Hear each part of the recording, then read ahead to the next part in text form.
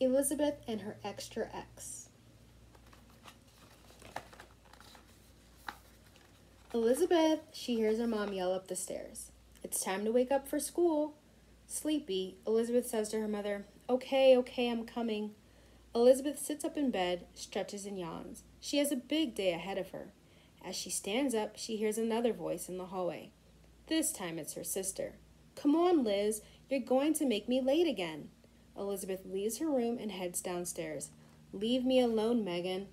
I'm awake, she grumbles. Elizabeth needs to get ready fast. She gobbles down her cereal and ignores her sister's mean looks from across the table. As she runs back upstairs, her mom yells, Don't forget to brush your teeth. She hates brushing her teeth. Back in her room, it's hard to decide what to wear. Sometimes her clothes feel weird on her skin.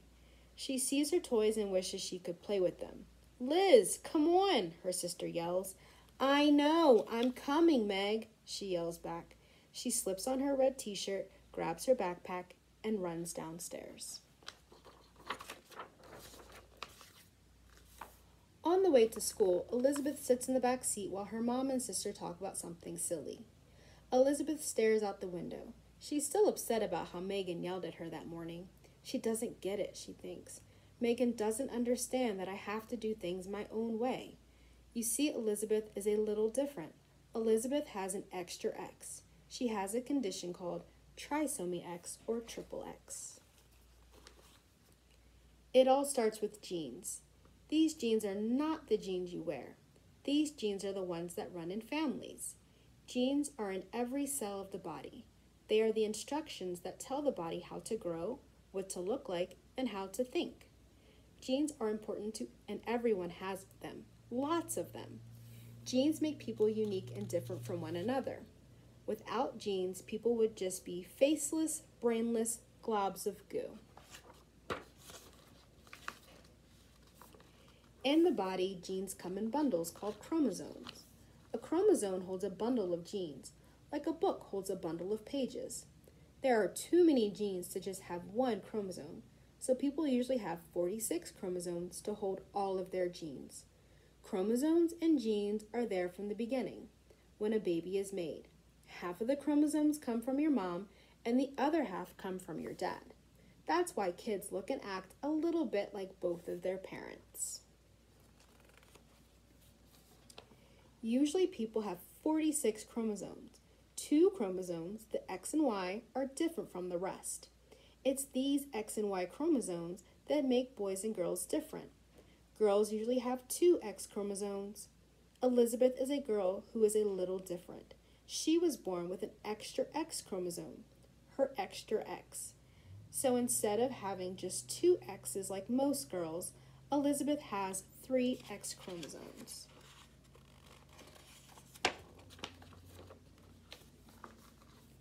When a girl has 3 X chromosomes, it's called triple X or trisomy X.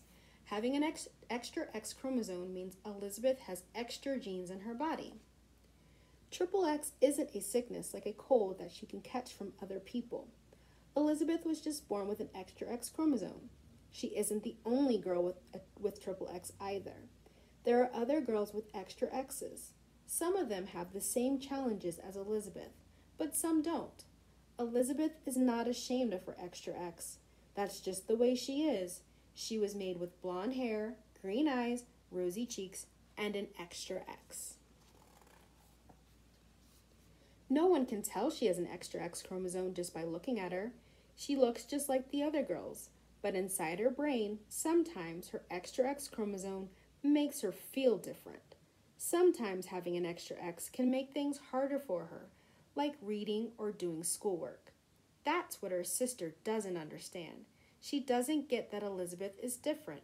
She has an extra X, and that means she has to do things a different way sometimes.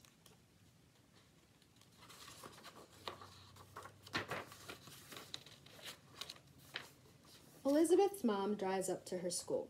Elizabeth hops out of the car and sees other girls in her class. Bye, Mom. She catches up with one of the girls. Elizabeth and Nancy walk to class and talk about their weekends. Nancy went to the zoo with her family and saw a big giraffe. Elizabeth wants to tell Nancy about the time she went to the zoo, But before she can put the words together, Nancy is talking about something else. Oh well, Elizabeth listens and laughs along with her friend. Elizabeth is shy and quiet, and it is hard for her to make friends. Other girls in her class talk to each other constantly, but Elizabeth often feels shy in groups of people, so she sits quietly. Some girls in her class don't take the time to get to know her, but the ones who do find that Elizabeth can be a really good friend. She is a nice person and is fun to be around. The girls go into their classroom and find their seats. Elizabeth's teacher is named Ms. Adams. Elizabeth sometimes needs extra help because it's harder for her to learn and remember things. Ms. Adams gives the class 10 minutes to write a paragraph about their weekends. Elizabeth gets frustrated. She can't decide what to write about or how to start. Before she knows it, time is up and her page is blank. She is smart and can learn just like the other kids, but sometimes she has to work a little bit harder because of her extra X.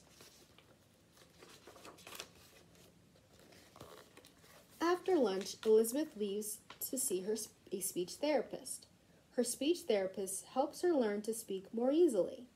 Sometimes she can't think of the words she means, or people speak too quickly for her to keep up. Other times, it's like a word gets caught in her brain, like when she wanted to talk about the zoo. In speech therapy, Elizabeth practices saying these words. The more she practices, the better she gets. Elizabeth meets with an occupational therapist at school too. Occupational therapy helps Elizabeth practice using her hands to do things that are hard for her, like handwriting and buttoning. She likes to work on her drawings. Elizabeth imagines all sorts of things to draw and is the best artist in her whole class.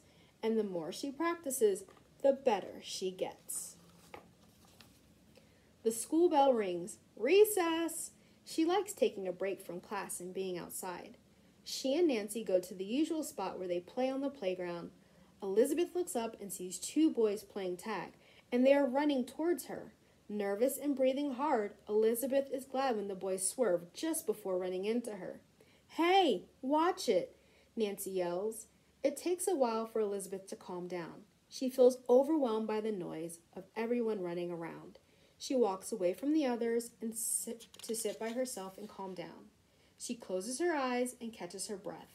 That's better. Sometimes Elizabeth feels nervous, worried, or scared. She doesn't know where these feelings come from, but they sneak into her brain and make her feel like something bad is going to happen. Sometimes these feelings make her stomach hurt. When Elizabeth gets these feelings, she takes a deep breath and reminds herself that she is safe. Her counselor taught her to use these tricks, like counting to calm down. Sometimes the tricks work, but sometimes they don't. The more she uses these tricks, the better she is at pushing away worried thoughts. It's a different way of doing things, but it works for Elizabeth. Ring! Back to class, Nancy says. The second part of the day is harder for Elizabeth. Her extra X sometimes makes it hard for her to concentrate. She takes medication to help her pay attention, but it's tough at the end of the day. Elizabeth tries to listen to her teacher. It is easier to pay attention when they learn interesting things, or get to use the computer. Today the teacher is talking about something boring. She starts looking around and thinking about something else. When school is over, the bell rings and Elizabeth snaps back into reality. See you tomorrow, class, Ms. Adams says, as the students get their stuff to go home.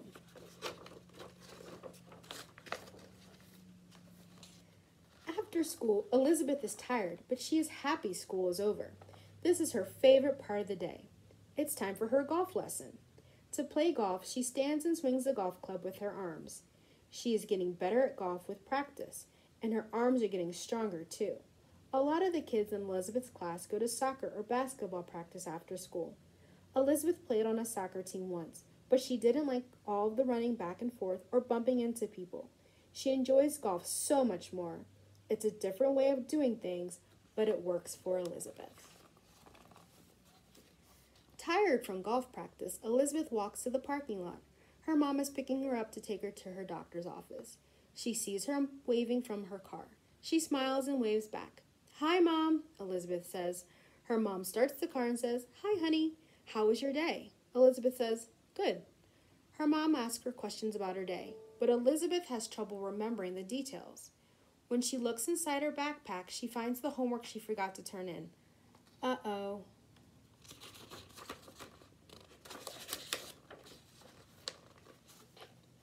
When Elizabeth and her mom get to the doctor's office, they sit in the waiting room. Elizabeth stares at the paintings on the wall. "These paintings are so ugly," she tells her mom with a laugh. "Elizabeth, don't be rude," she says, but laughs too. Elizabeth has been in this waiting room many times before. Since Elizabeth has an extra X, she has to go to the doctor's a little more than other kids. She doesn't go to the doctor because she is sick. She goes to the doctor so the doctor can make sure she is healthy. Finally, the nurse takes them back to the exam room. Elizabeth sits on the doctor's table. The doctor comes in and has Elizabeth lie down. She looks at her body, listens to her heart, and looks into her ears. She pushes on her stomach, which makes her laugh. "That tickles." The doctor asks Elizabeth, "Do you know why you have to come to the doctor?" She takes a second to think. "Because I have an extra X?" "That's right, Elizabeth. Girls with triple X can be tall, sometimes have weaker muscles, and need extra help in school," the doctor explains. The doctor also tells Elizabeth that her extra X can make it harder for her to make decisions and plan ahead. Having an extra X can sometimes make girls say or do things without thinking, she says. The doctor reminds Elizabeth how important it is to make safe decisions. If Elizabeth is not sure if a choice is a good one, she should ask an adult who she trusts, like her mom, dad, teacher, or doctor. It's a different way of doing things, but it works for Elizabeth. On the way home, Elizabeth stares out the car window and thinks about the future. Elizabeth is not sure what she wants to be when she grows up. There are so many things to choose from. She could be a farmer, or a teacher, or an inventor, or an artist. She could be an astronaut and live on Mars. Someday, Elizabeth might want to be a mother and have kids. Elizabeth can be a mother when she grows up, but because of her extra X, she should talk to a doctor when she is thinking about having children. It's a different way of doing things, but it works for Elizabeth.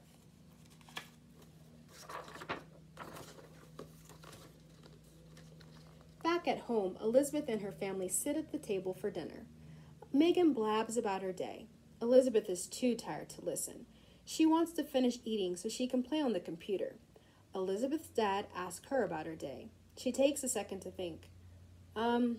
Well, come on, Liz, I don't have all day, her sister says with a mean grin. Elizabeth has had enough. Unable to control her feelings, she stands up from the table and yells, "Ugh, I can't stand you, Megan." Then she runs upstairs to her bedroom and slams the door.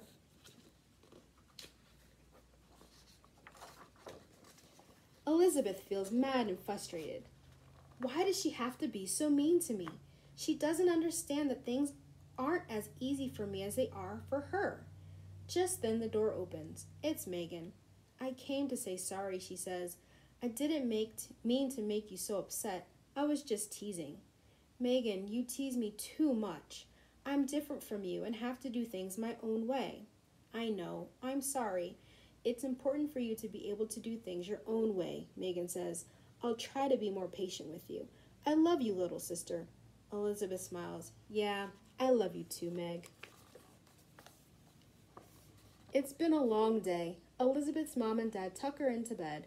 They tell her they love her and close her bedroom door. As she drifts off to sleep, she thinks about her extra X. Triple X is really just a small part of who Elizabeth is. Her extra X makes her unique and different, just like all of her talents and traits make her unique and different. Her extra X is just one of many, many things that make Elizabeth who she is. When she was made, she ended up with an extra X. It's a different way of doing things, but it works for Elizabeth. The end.